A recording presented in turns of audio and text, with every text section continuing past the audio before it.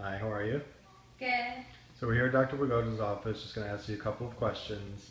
First, tell us what procedure you had done and when did you have it done? I had a breast augmentation yesterday.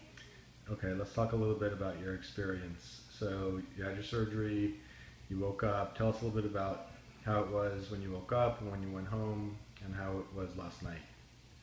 When I woke up, I felt really good. I was able to sleep through the night, and from a scale of 1 through 10, I'm in like maybe a 1 of pain, and all I've been taking is ibuprofen.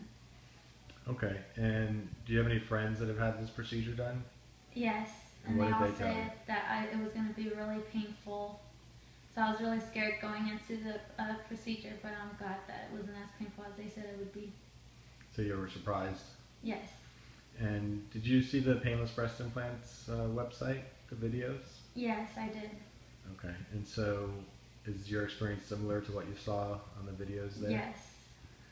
Okay, and you were asked to raise your arms up last night. Did you have any problems doing that? No. Can you show us? Yes.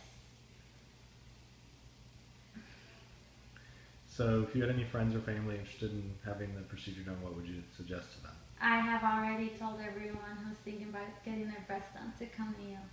And let's talk about why did you initially choose to have your surgery done here?